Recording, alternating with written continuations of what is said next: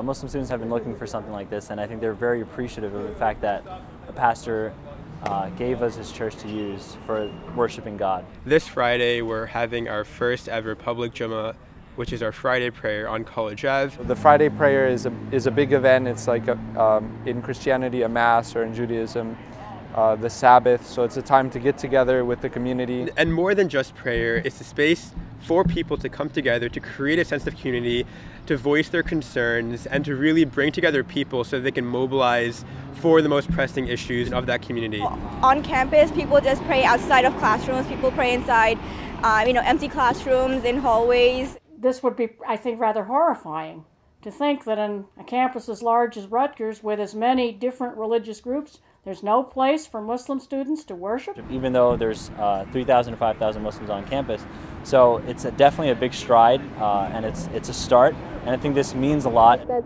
form of coexistence is very beautiful and shows that we can, despite our differences, we can come together, we can work together, we can be at peace. I would like for members of our congregation and some of our people who work here to be able to interact, to meet Muslim students one-on-one, to make friends with Muslim students, and have Muslim students make friends with us, because there's probably some fear and suspicion on both sides.